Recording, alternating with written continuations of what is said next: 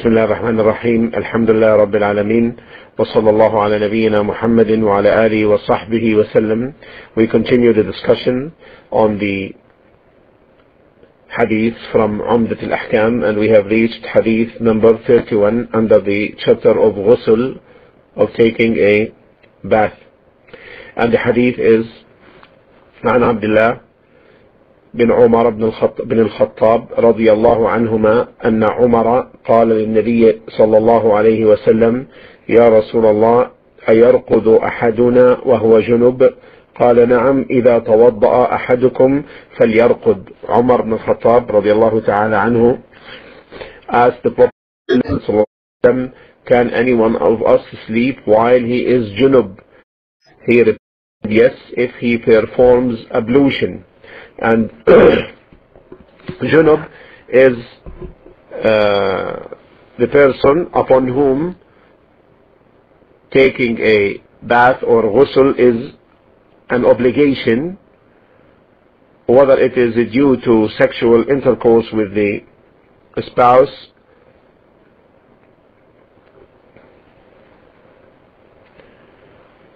or to ejaculation. This is the meaning of junub. This is the meaning of junub, being in a state of sexual defilement. The narrator of this hadith is Umar ibn al-Khattab radiallahu ta'ala anhu, and we gave a biography of Umar radiallahu ta'ala anhu in hadith number 13 earlier.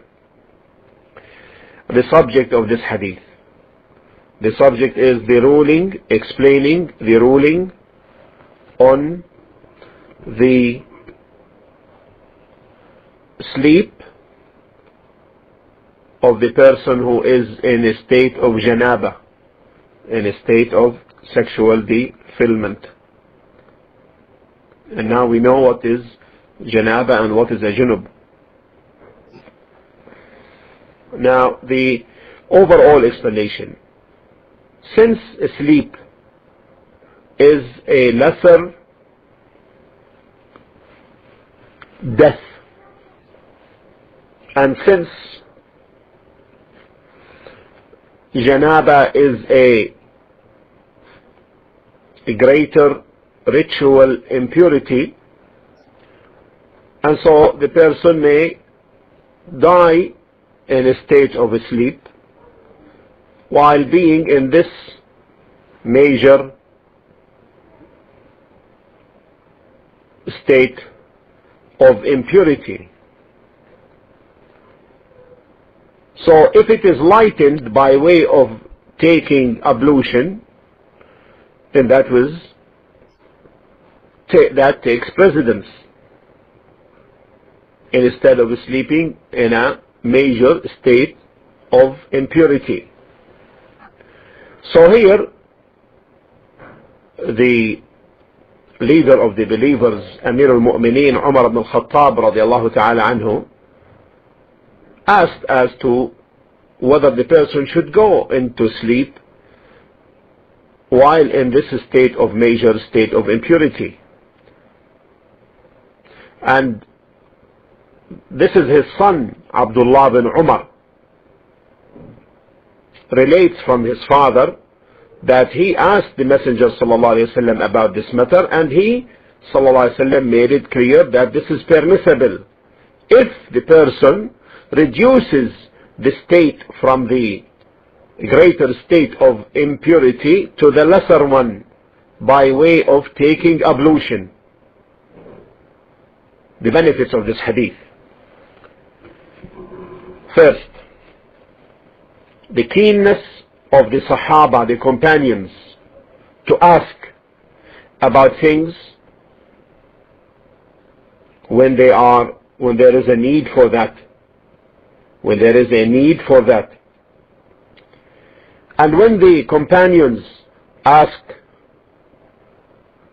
and they are informed concerning the legal ruling, they will hasten to comply.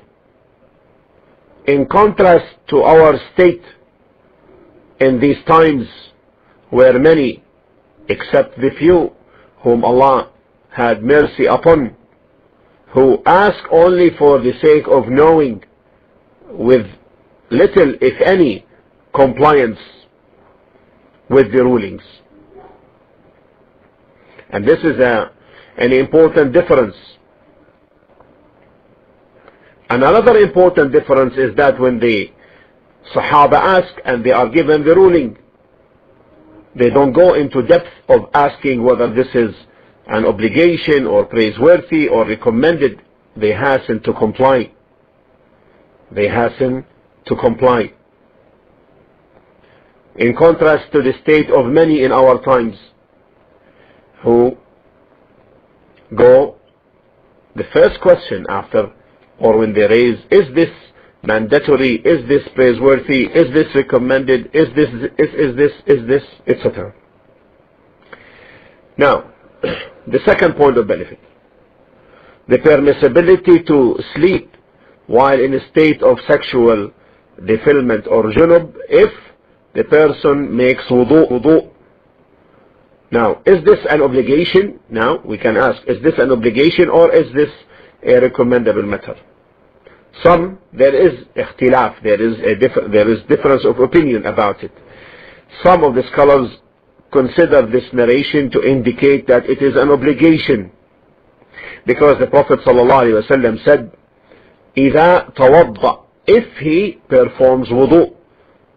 So therefore, he conditioned that this would be allowable and conditioned it with the if, and thus they concluded that this, what is understood is that if he does not perform the wudu, then in this case he should not go to sleep. The second opinion, and this is the opinion of the majority of the scholars, is that this is a praiseworthy and recommended matter. And they took as evidence is what is related by Imam Ahmad and Ahlul Sunan, that he ﷺ used to sleep while in a state of sexual defilement in janaba without touching water, and that his action indicates that this is permissible, that this is permissible. A third opinion is that it is disliked to sleep while in a state of janaba, and the preponderating opinion is that it is mustahab, it is recommended to make wudu before sleeping in a state of sexual defilement, to lighten that to the lesser degree. But the perfected state is that the person does not go to sleep until he performs the ghusl, until he or she performs the ghusl, the bath, take the bath, so that the person sleeps in a complete state of purification and purity. Because it may be that otherwise he may miss the Fajr prayer if he wakes up in a time close to the dawn break, and then if he goes to make the ghusl, he may miss the congregational prayer. And the wudu, the making wudu, lightens the janaba. This is another benefit, lightens the state of sexual defilement, and that's why the Prophet ﷺ commanded that. And the companions used to make wudu, and they used to sleep while in a state of janaba in the masjid after making wudu. And the ritual impurities are two types: lesser and greater. The lesser is that which necessitates wudu. The lesser is that which necessitates wudu. And under the state of lesser impurity, lesser ritual impurity, The following matters or the following things are forbidden. Number one, to perform salah in this state. The second, touching the mushaf, and there is ikhtilaf in this matter. The third is performing tawaf. Also there is ikhtilaf in this matter. Now, as to the greater state of impurity, the first three plus the following. The first three plus the following.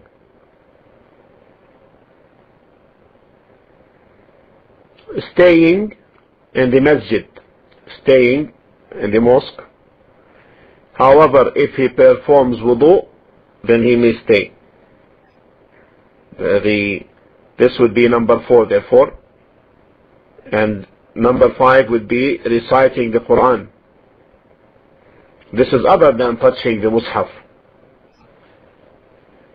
because of the hadith of Ali that nothing prevented him from the Quran except the state of janaba. These are the benefits of this hadith, and then we move inshallah now to hadith number 32, the hadith of Salama. عن سلمة رضي الله تعالى عنها قالت: جاءت سليم امرأة أبي طلحة إلى النبي صلى الله عليه وسلم فقالت: يا رسول الله، إن الله لا يستحيي من الحق، فهل على المرأة من غسل إذا هي احتلمت؟ قال: نعم، إذا هي رأت الماء. إذا هي رأت الماء. Okay. So, in this hadith, Salama radiallahu ta'ala anha narrated. Salama, may Allah be pleased with her, al-Mu'mineen, the mother of the believers. She said that جاءت سليم امرأة أبي طلحة. Sulaim, the wife of Abu Talha, may Allah be pleased with all of them, came to Allah's Messenger sallallahu alayhi wasallam and said: O Allah's Messenger, verily Allah is not shy of telling the truth. Is it necessary for a woman to take a bath after she has a wet dream, nocturnal sexual discharge, or in a dream? This is called ihtilam, and ihtilam means to see herself in a sexual intercourse, engaged in a sexual intercourse in the dream.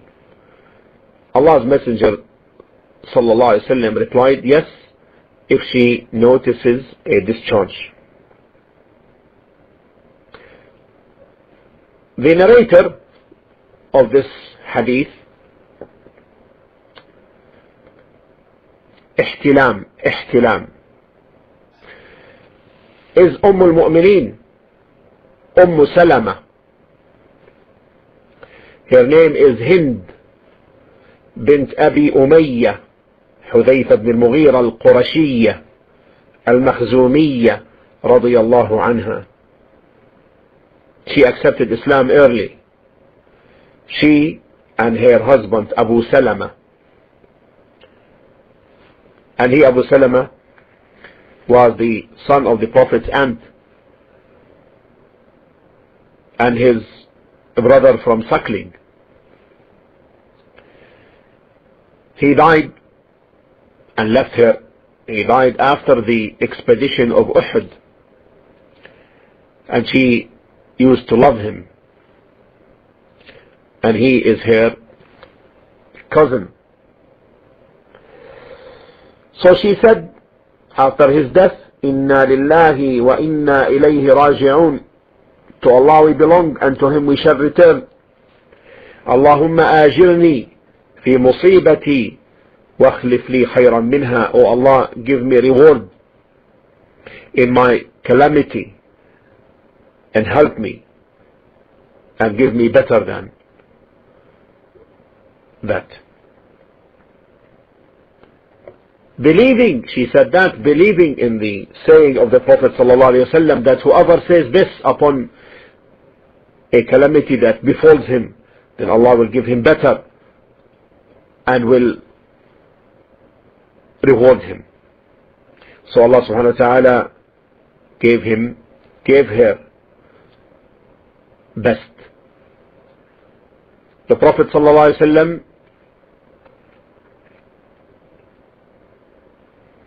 engaged Salama after she completed her waiting period, after she completed her iddah, and he married her in the 4th year after Hijrah.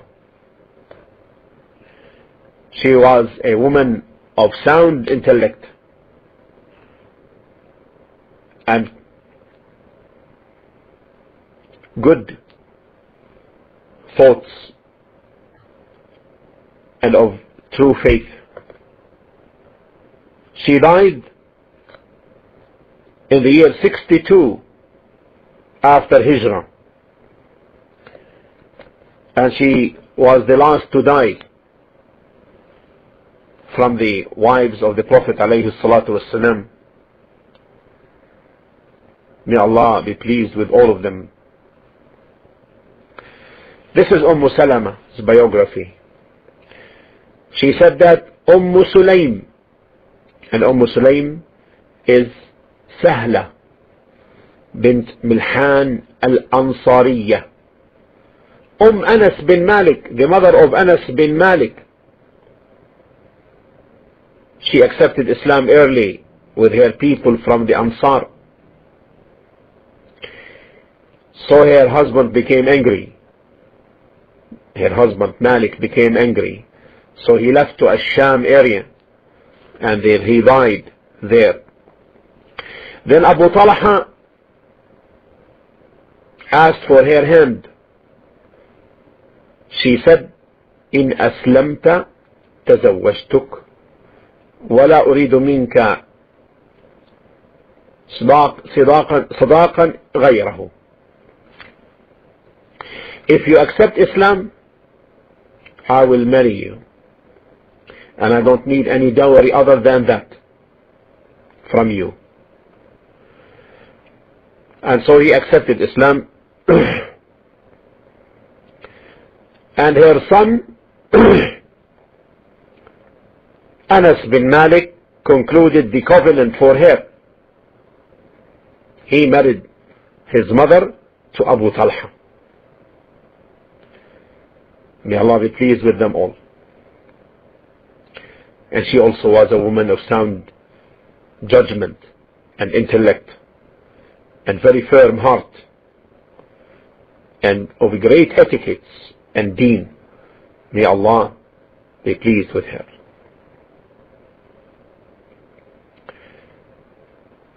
Sulaym, the wife of Abi Talha, and he, Abu Talha, is Zayd bin Sahl al-Ansari al-Khazraji, from the great companions who attended the Battle of Badr and the Battle of Uhud.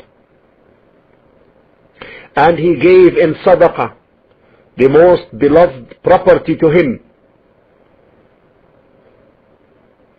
When Allah subhanahu wa ta'ala revealed his saying of 3 in Al Imran, لن تنالوا البر حتى تنفقوا مما تحبون.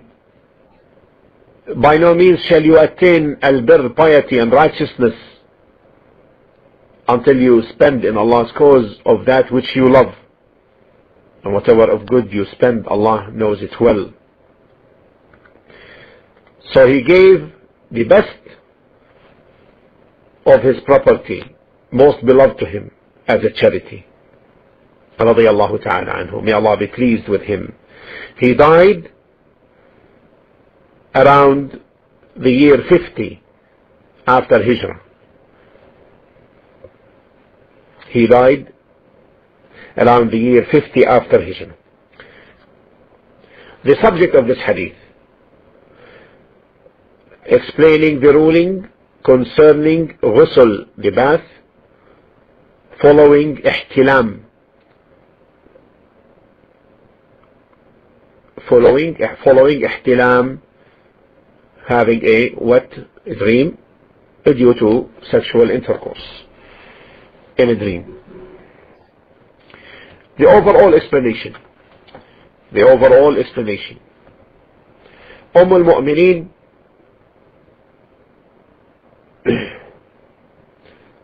Salama radiallahu anha narrates from Sulaym al-Ansariyya radiallahu ta'ala anha that she came to the Prophet alayhi salatu wasalam asking him about the woman if she sees herself in the dream having sexual intercourse. Is there ghusl upon her? Is she required to take a bath? This is a question which prevents many women to be explicit about. But because of the love of Sulaym to the knowledge and her eagerness to know the ruling so that she can worship Allah based on sound knowledge, she came and she expressed this explicitly. And she introduced some wording before that as a prelude for her quote excuse. When she said, "Inna Allah la yastahyi min al-haq," Allah is not shy, is not bashful when it comes to the truth. So if Allah subhanahu wa ta'ala is not shy of this, so let us ask about the truth, wherever it may be. And the Messenger sallallahu alayhi wa sallam answered her that when the woman goes through ihtilam, this dream, this type of dream, is that she must take a ghusl, a bath, with the condition that she sees the semen, discharge,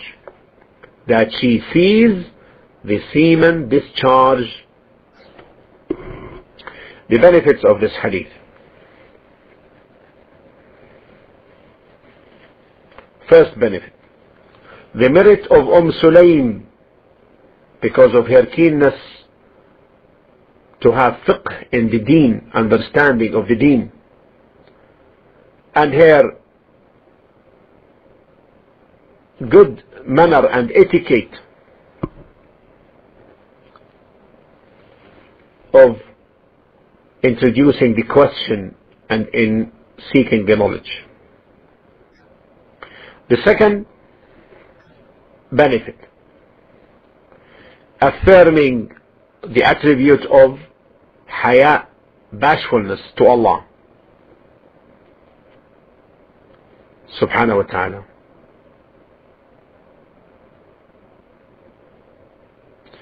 Since in this hadith there is a negation that Allah is not shy concerning the truth, then this means that Allah subhanahu wa ta'ala is shy or is qualified with the attribute of bashfulness when it comes to other than that.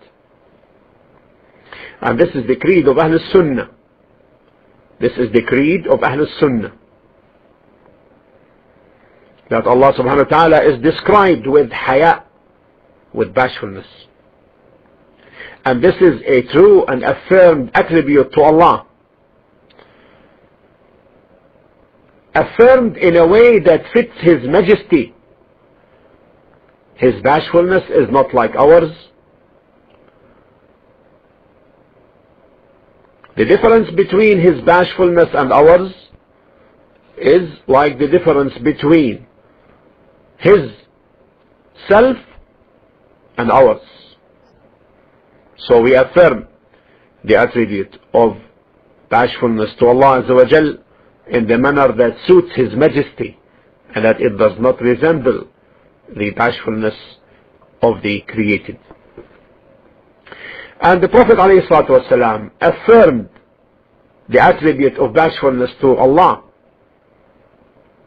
when he said, Inna Allah hayyun kareem. Allah, verily, He is hayy, bashful, kareem, generous. Yastahyi min abdihi, is shy. إذا رفع إليه يديه أن يردهما صفرا أو صفرا, that he is shy to return the dua of the slave when he raises his hands to him, return them empty. So in this hadith there is an affirmation that Inna Allah hayyun kareem, that Allah is hayy, bashful and generous. Now if someone says Allah subhanahu wa ta'ala is not to be described except in that which is perfect, so is bashfulness an attribute of perfection? The answer is yes, it is perfection. And that's why the Prophet sallallahu alayhi wa sallam said, Al-haya'u shu'batun min al-iman. Bashfulness is a branch of faith, and faith is perfection. And also in the hadith, the Prophet ﷺ said, إن مما أدرك الناس من كلام النبوة الأولى إذا لم تستحي فاصنع ما شئت. From the things which people comprehend from the words of prophetic words, the first prophetic words of the past, إذا لم تستحي فاصنع ما شئت. إذا لم تستحي, if you are not bashful or shy, then do whatever you wish. Meaning, the first meaning of this hadith is that the one who is not shy will do anything and will not care. This is one meaning. The second correct meaning of this hadith is, well, if you intend to do something while there is nothing bashful or there is nothing shameful of doing it, then do it. And both meanings are correct. And both meanings are correct. So from these altogether we affirm that the attribute of perfection, the attribute of bashfulness is an affirmed attribute to Allah subhanahu wa ta'ala that fits His Majesty, and it is perfection. Now if someone asks, is it from bashfulness that the person keeps silent about something from the religion which is problematic to him? The answer is no. This is not from bashfulness. This is not from bashfulness. This is cowardice and weak character. What's beautiful is that the person should ask about everything related to his deen, especially after the discontinuity of revelation following the death of the Prophet ﷺ. So there is no revelation now to come making this halal, making this haram, obligation or not obligated. So let the people ask and not be shy. Yes, of course, if a matter, if someone is shy about explicitly stating the matter, then let him give an indication. However, if it is a matter which if it's a matter that requires explicitity so that it can be understood, then in this case the person should do that. And if it can be done in private, then there is no harm. But to turn that down when it is needed to be explicit about it and say that this is bashfulness, no. Because it is a duty bound upon the Muslim to ask the people of knowledge if they don't know. But asking the people of knowledge also has etiquettes and has manners. One should not go and check the same question to 3 or 4 people of knowledge in order to suit or seek an answer that fits his or her inclinations. This is forbidden, because this would be a play. Ask those whom you trust their knowledge, because they are reliable and they are known to have knowledge that is based upon the Quran and the Sunnah, the authentic one, in accordance, of course, the understanding of the early Muslims or the righteous predecessors, rahimahumullah, and those who are known to fear Allah subhanahu wa ta'ala in what they say. The third benefit: women have wet dreams like men. The fourth benefit: ihtilam, having these wet dreams without discharge, does not necessitate ghusl. Does not necessitate ghusl. Even if the person feels the enjoyment or the pleasure, but nothing is discharged, then there is no ghusl obligated upon the person, because the Prophet ﷺ restricted it if she sees the discharge. The fifth benefit: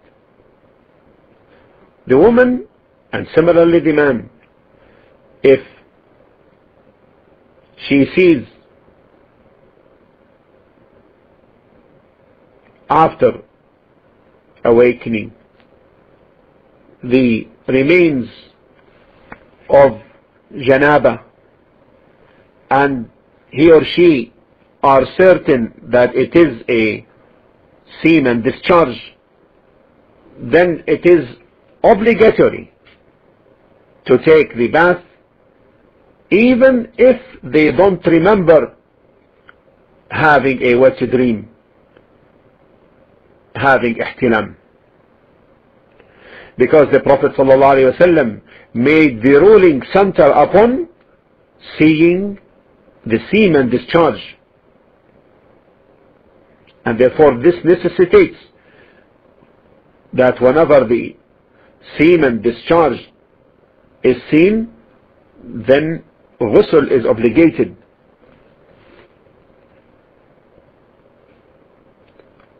The sixth benefit: ghusl is not obligated if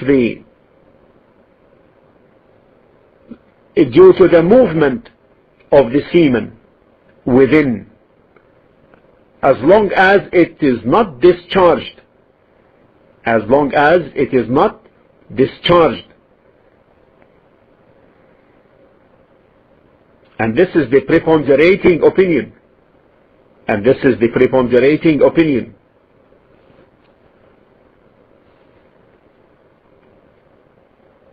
Again, for the same reason in which the Prophet ﷺ restricted the obligation for taking the bath upon seeing the discharge. And because the thing within is not considered anything in terms of the ruling. You know, our bodies are filled with urine and feces, and there is no ruling to take a bath because of their movement before they are discharged. So therefore, this hadith indicates that if a person feels the movement of the semen because of a strong sexual desire, but nothing is discharged, then there is no ghusl upon him. No ghusl upon him. Does the same thing hold true with respect to the movement of menses, the natural blood of menses? Meaning, if the woman feels the movement of menses, but there is no blood discharged, would the same ruling also apply? The preponderating opinion is yes. And now we can recognize the benefit of this. Take, for example, a woman who is fasting. She feels that her menses is moving on her before the sun sets. Before the sun sets. But there is no discharge until after the sun had set. So, according to this preponderating opinion, her fasting is correct, is valid, because there is no discharge except until after the sun has set. The seventh benefit: there is no obligation to take the bath when there is doubt. When there is doubt.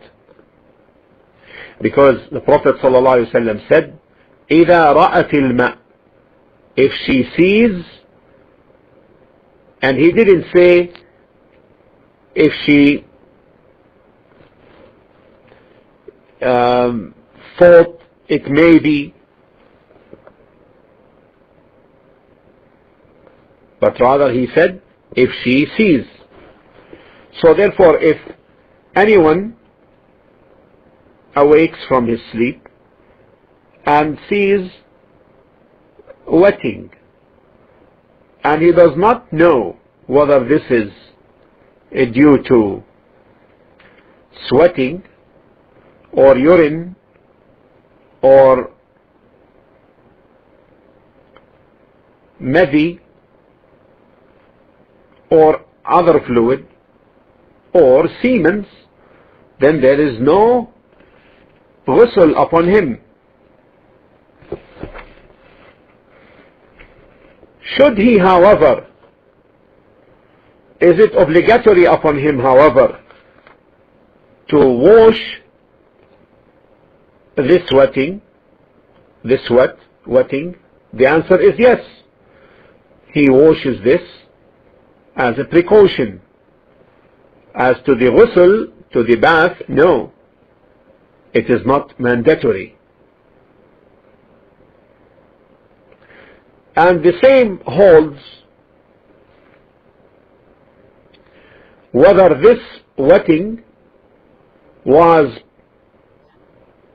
after a state of sleep in which there was sexual arousement or the like. It is no difference.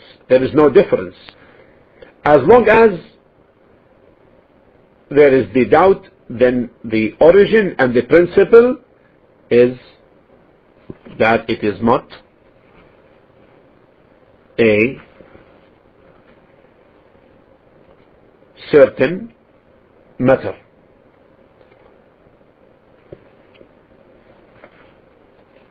From the benefits of this hadith, and this is a great benefit, that the Islamic Sharia is based upon realities and not upon delusions, and not on doubt. So this is a very important benefit, one of the great benefits of Islam, so that the person stays free of worries, unperplexed. And if this is not maintained, then he would live his life in delusion, endless delusions. However, in matters where the person is required to do certain things, and it becomes that it is most likely to him that he did it, then that is sufficient. And that is sufficient. So for example, if he doubts that he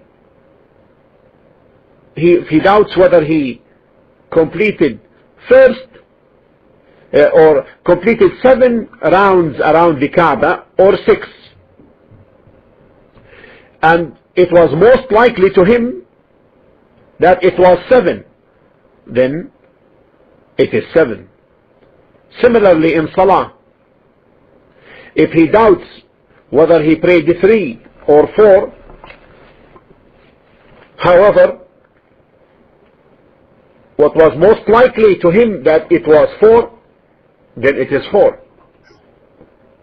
The difference between Salah and Tawaf, however, is that Salah requires sujood al-sahu in case of doubt, the sujood of forgetfulness in case of doubt. But in terms of Tawaf, there is no sujood in that case. What's important therefore is this is a ni'mah, a favor of Allah upon us, that the Sharia combats worries, and this is from the ease bestowed upon us from Allah subhanahu wa ta'ala. And we know from the hadith about the person, and this hadith is in Sahih Bukhari and Muslim, and in Bukhari volume 1 hadith 139, about a person who imagined to have passed wind during Salah. About the person who imagined to have passed wind during Salah. Allah's Messenger sallallahu alayhi wasallam said he should not leave his Salah, his prayers, unless he hears sound or smells something. This hadith has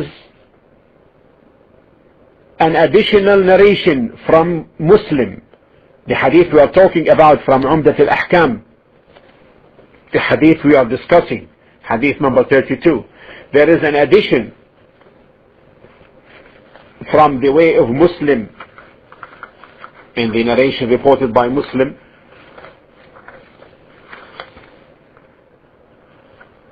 when Salama asked, وَهَلْ يَكُونُ هَذَا, would this really take place? Meaning a woman going into having semen in ihtilam, and woman having semen, discharge. She asked.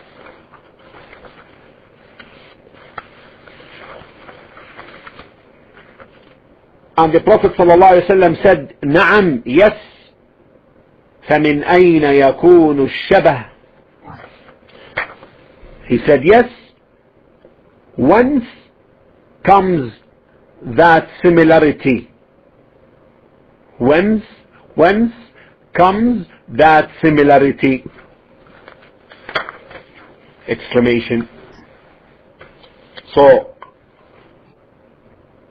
similarity of the child to his, to his father or mother, etc., as we will discuss. That's what the Prophet ﷺ said in the answer. So from this also here we have a benefit here. The permissibility to check the things even with the great ones. The permissibility to check things even with the great ones. Meaning Islam had given the freedom to check and search for the matter which one is possible to comprehend. Is possible to comprehend. When she said, would this really be, meaning concerning the discharge, she was addressing the Prophet Muhammad sallallahu alaihi wasallam. So she was trying to check on that. كيف يكون هذا? How could this be? Would it really take place? So therefore it is permissible to ask about these things which are possible to comprehend. Even ask those who are great. But asking about things which there is no way to know the how, then this is wrong. And this reminds us of the incident with Imam Malik, may Allah's mercy be upon him, concerning the one who asked about how the istiwa of Allah is. How is the manner in which Allah arose over the throne?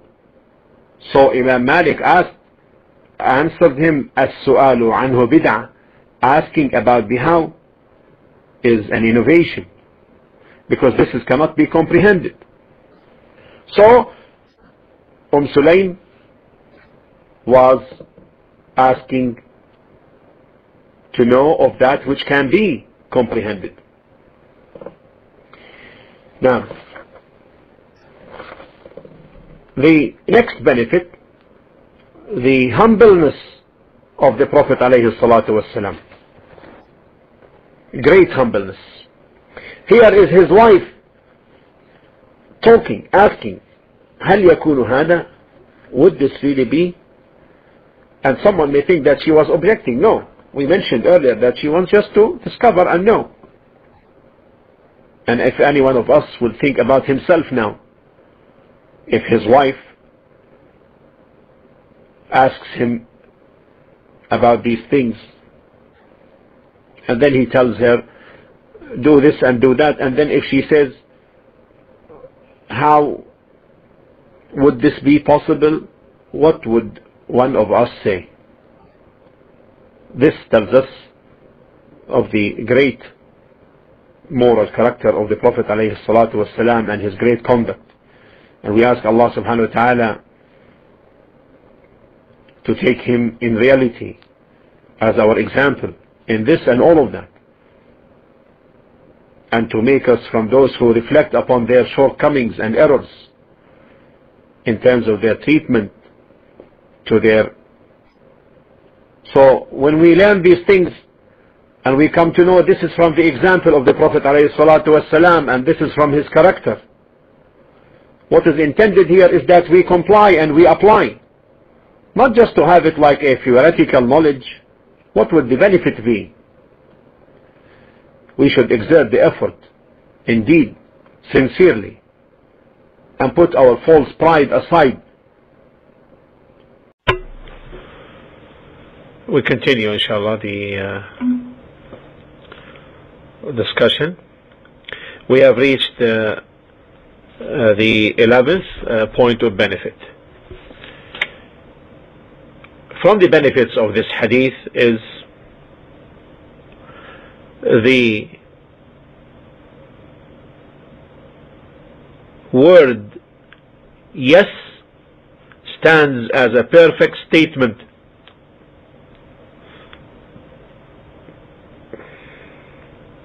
The word yes stands as a perfect statement And this was evident in the answer of the Prophet sallallahu alaihi wasallam.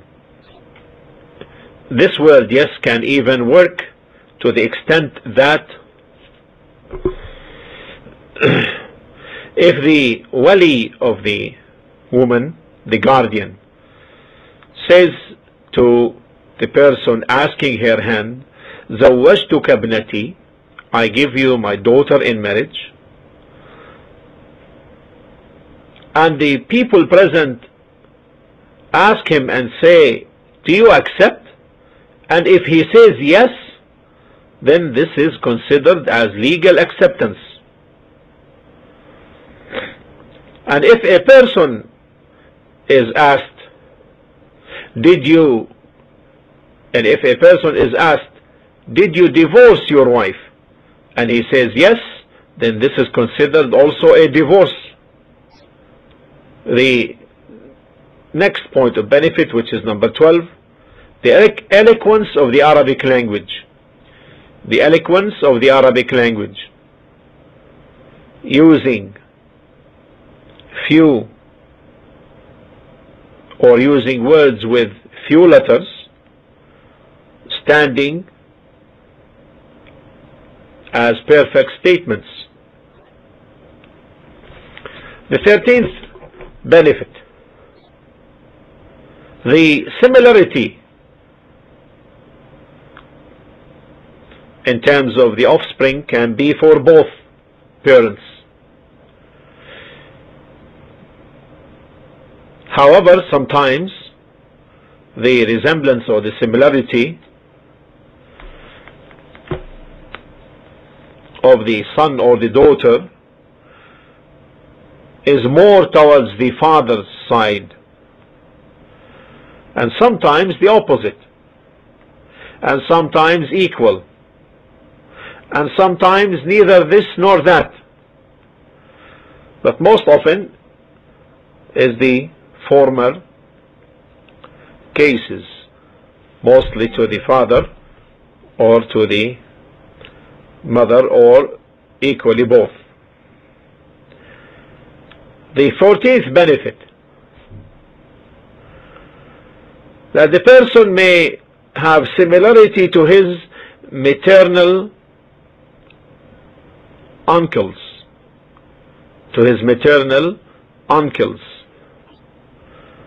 because if he is inclined towards his mother in similarity, then his mother, her similarity is towards her family's side, so therefore he would be inclined to similarity with his maternal uncles. And this is a perceived reality, it's an occurrence, and it's also evident from the hadith of the Bedouin. The Bedouin who said to the Prophet ﷺ, he said, O Messenger of Allah, my wife gave birth to a black boy.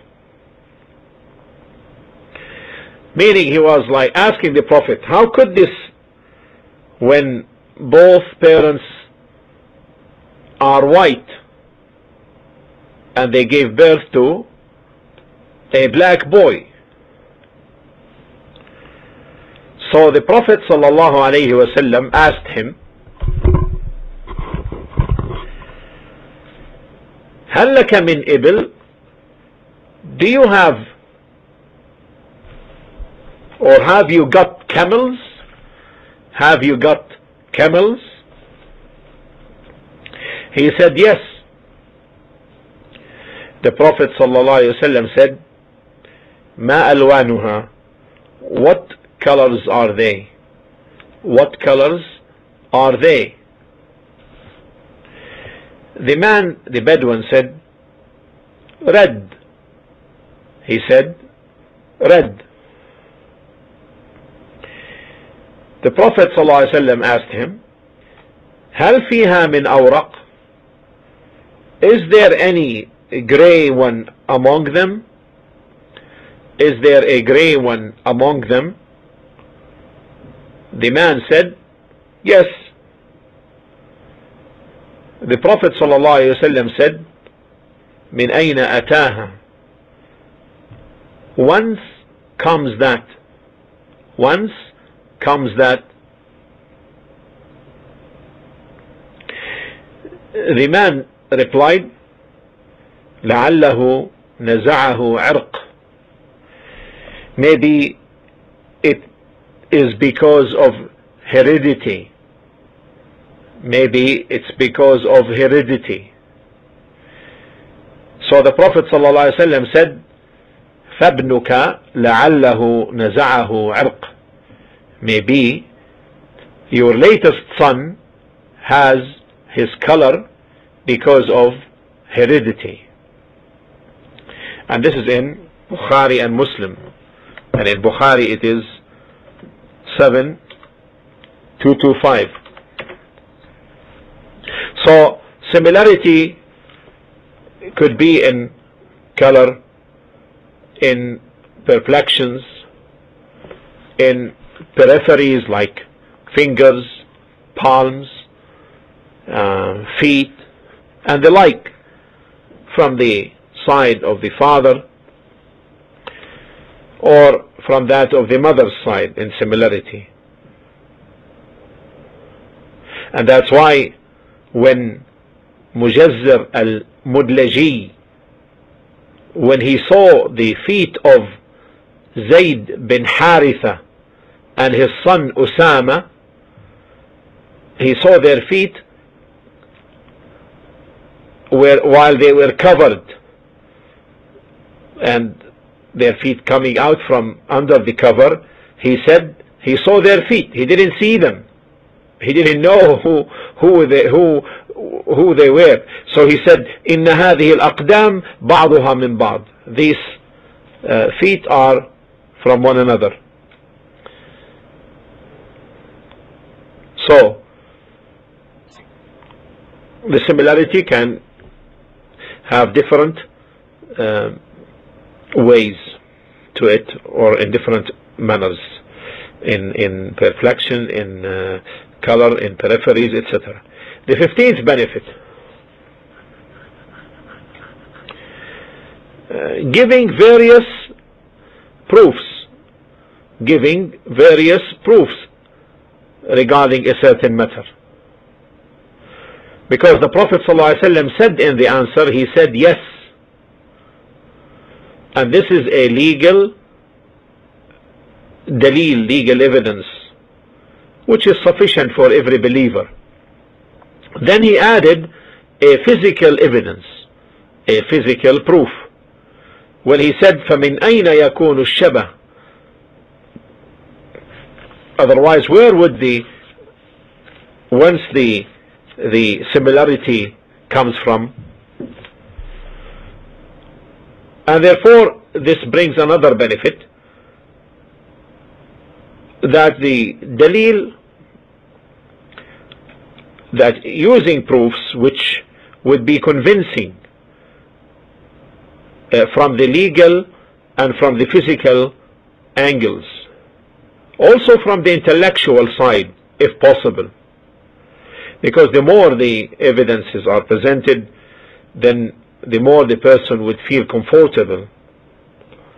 And this great matter is vividly illustrated in the situation with Prophet Ibrahim alayhi salam,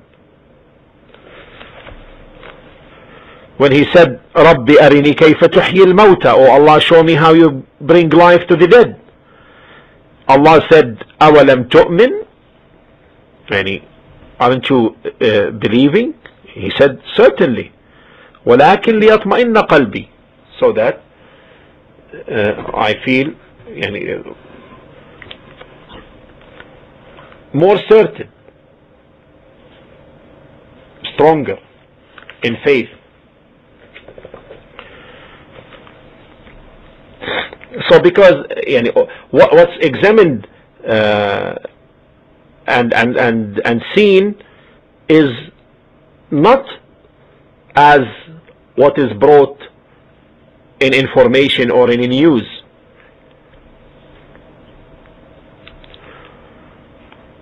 So Allah showed him. So Allah showed him.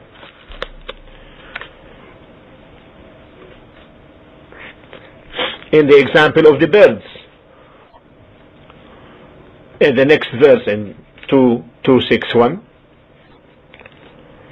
قال فخذ أربعة من الطير, take 4 birds, then cause them to incline towards you, then slaughter them, cut them into pieces, and then put a portion of them on every hill and call them. They will come to you in haste, and know that Allah is Almighty, All-Wise. The last point of benefit, it may be taken as a kind of evidence for, meaning if similarity can be taken as a kind of evidence for affirming the lineage,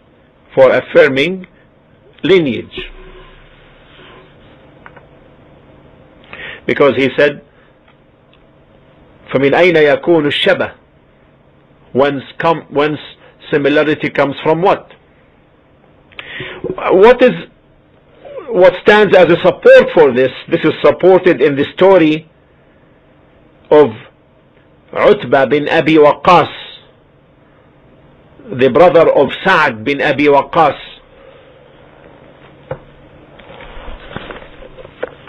And the hadith is in Bukhari and Muslim, and in Bukhari volume 3 verse number 269.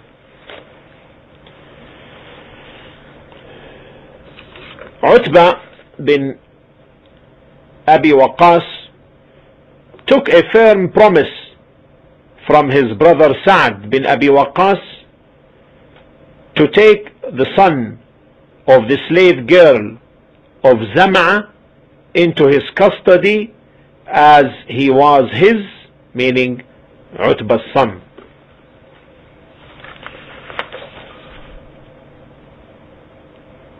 Because Utbah committed adultery or zina, and he had the son from this zina. So when after he died, there was a dispute between his brother Sa'd bin Abi Waqqas and Abd bin Zam'a concerning this custody of this son. So in the year of the conquest of Mecca, Sa'd bin Abi Waqqas took him and said that he was his brother's son, and his brother took a promise from him to that effect. Now Abd bin Zam'a got up and said, he is my brother and the son of my father's slave girl, and was born on my father's bed. Then they both went to the Prophet ﷺ. So Sa'd said, O Messenger of Allah, unzur shabaha, look for his similarity. So the Prophet ﷺ looked, and he found a clear resemblance with Utbah bin Abi Waqqas. He passed this similarity, but however he based the ruling on a greater and stronger cause, and that is the bed.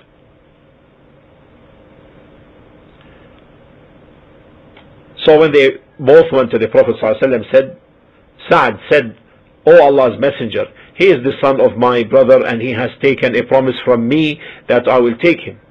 Now Abd bin Zam'a said, he is my brother and the son of my father's slave girl, and was born on my father's bed. Allah's Messenger said, the boy is for you, O Abd bin Zam'a. Though he saw the resemblance, the Prophet ﷺ, but he went for the ruling which is based upon a greater cause, and that is the bed.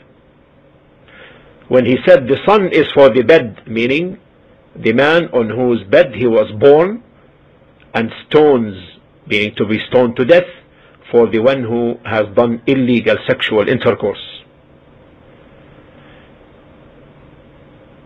So he affirmed that this son goes to that he is a brother for, now for whom? For Sauda bin Zam'a. Now she is the wife of the Prophet ﷺ. However, the Prophet ﷺ still considered the resemblance with Utbah. So that's why the Prophet ﷺ said to his wife Sauda to screen herself from that boy, as he noticed a similarity between the boy and Utbah bin Abi Waqqas, and the boy did not see her till he died.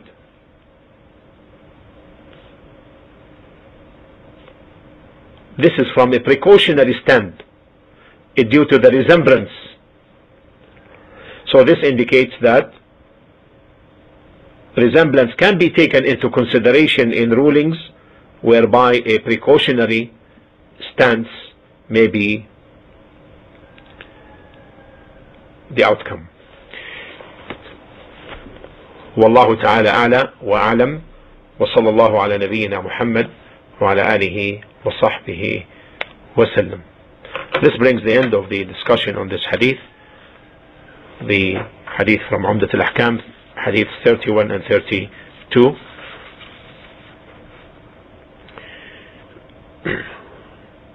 والحمد لله رب العالمين وصلى الله على نبينا محمد وعلى آله وصحبه وسلم.